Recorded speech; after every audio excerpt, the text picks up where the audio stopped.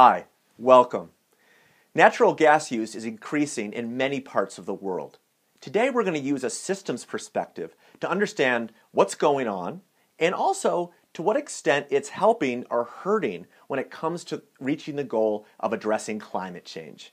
This video is going to offer you two things. The first is insights into the complex system of the interplay between natural gas, the energy system, and the climate system. And secondly, an example of how we use systems thinking and system dynamics in order to understand how to make a complex system work better. Here we go. With natural gas and climate, the one part of the story that we hear over and over in advertisements and the media is this: natural gas is a bridge to a stable climate. There's so much more going on though, however. We want to think about the whole system and all the interdependencies. Talking about it that way is like understanding an elephant just by touching its leg. We need to see the whole. Let's start with the thinking behind the idea that natural gas is a bridge to a stable climate. Let's play out the whole map. Natural gas burns more cleanly than coal. So with the natural gas technical innovation rate going up, it reduces the price of energy from gas. This boosts investment in gas infrastructure, drilling, mining, refining, exporting, burning, which displaces the investment in higher carbon density coal infrastructure. Less coal burning means less CO2 emissions, thus improving future climate instability.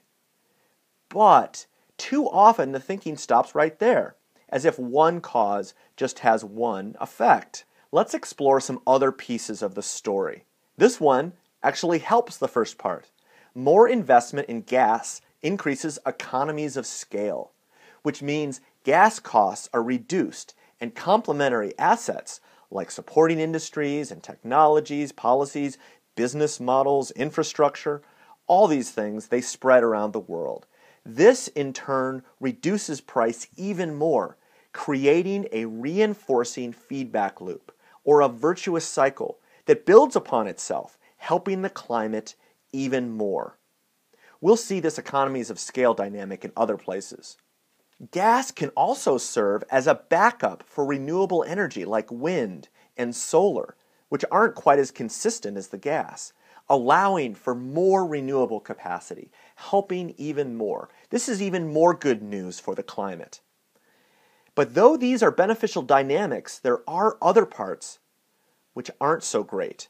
Sometimes the media reports and advertising out of the industry stops there. What are those other relevant parts to this complex system? There's only so much investment in energy to go around. So gas also competes with wind and solar for capital investments. More gas, less demand for renewables, less investment in renewables, and less renewable energy replacing investments in coal infrastructure, therefore less reducing of coal emissions around the world. We made this set of links in red to show that they don't help the climate. We'll see evidence of this all over the real world right now. In this way, the good, that is, gas, can be the enemy of the best, which is zero carbon renewable energy. Less renewables could mean less learning capacity, less economies of scale, and less cost reduction if competition weakens this reinforcing loop. This reinforcing feedback loop is the same dynamic we saw earlier, but now is applied to renewable energy. The renewables learning loop, or this economies of scale loop, is very, very important. When renewables don't get some market share in one year, it's not just the loss of a little bit of market share.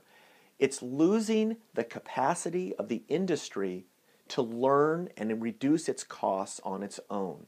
It starves that reinforcing dynamic.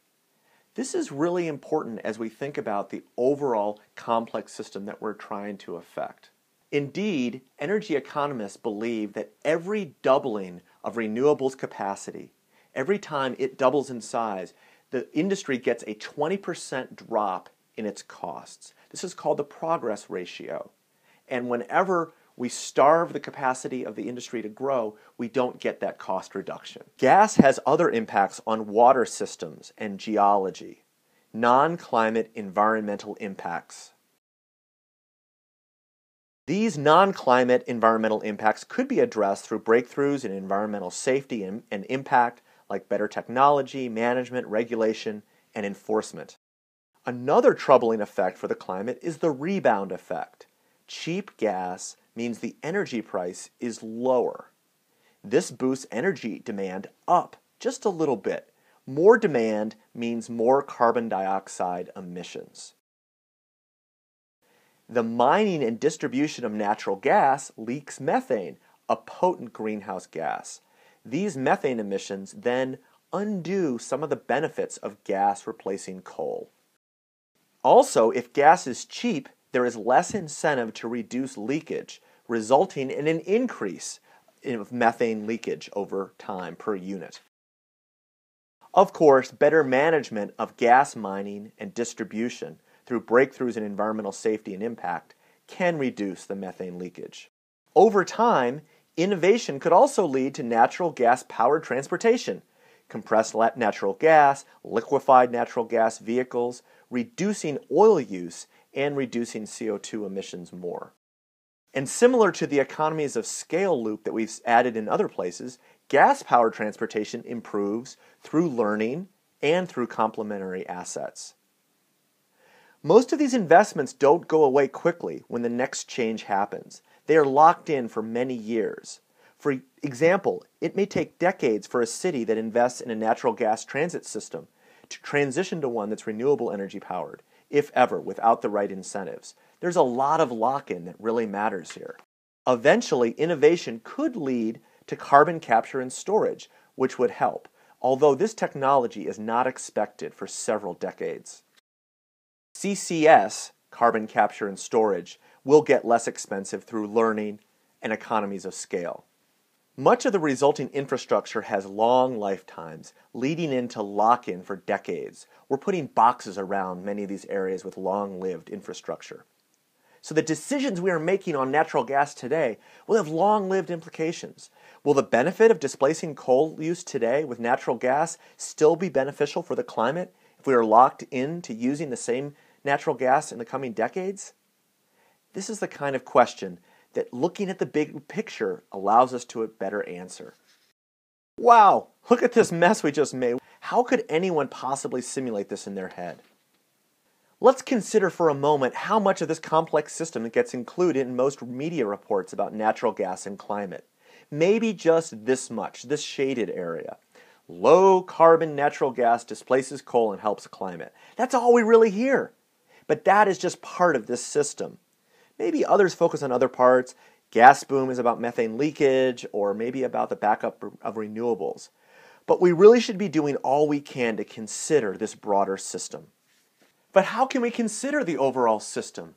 You see that there are so many feedback effects and delays and lock-in of infrastructure that make it really difficult for us to simulate this complex system with what we call our mental model, with the model we use every day here between our ears. How do we do it? Here at Climate Interactive, we build simulation models to see the strength of these different effects and how they play out over time.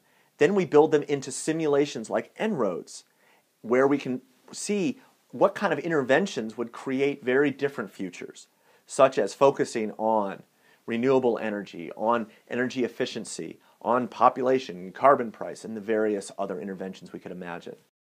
Taking a broader systems view when we think about natural gas and the climate is absolutely essential, particularly because it's such a complex system with so many interdependencies.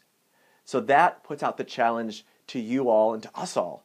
How can we take a similarly appropriate, wide view, see the big picture as we look at the challenges we face? Think of the side effects, or things that we call side effects, as we chart out our paths to success when it comes to climate change and other issues. So, there's the challenge, thinking broadly in whole systems. Let's go do it.